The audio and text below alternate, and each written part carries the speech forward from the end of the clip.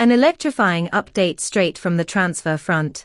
But first, Liverpool fans, if you love the Reds, then like this video and subscribe to the channel, so you don't miss any Liverpool news. The latest information about Manu Kone and the possibility of seeing him shine at Anfield has just been released. Information about the French midfielder has been intense since the start of the transfer window, with Kone's name to the tune of LFC. But wait, the story has taken on a new chapter with the words of Borussia Mönchengladbach boss Roland Virkes. He made a point of stating that only a huge offer could make the club consider transferring Kone this summer. Enthusiasm had cooled when Kone suffered a knee injury in July. However, the player's recent return to training has rekindled the flames of speculation.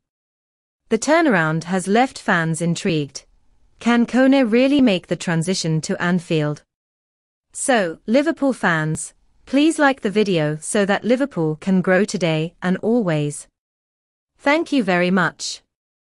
Despite this, Gladbach's sporting boss doesn't intend to give up the player without a fight.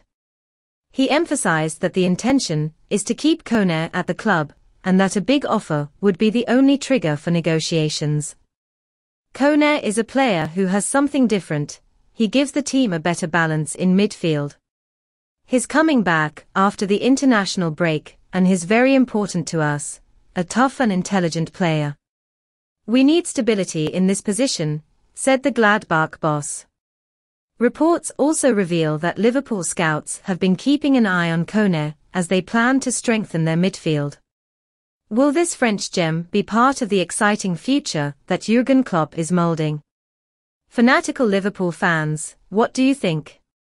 Considering Kone's injury, he would be a risky bet for Liverpool. Let us know what you think in the comments. So that's it. Leave a like and subscribe to the channel for all the latest information.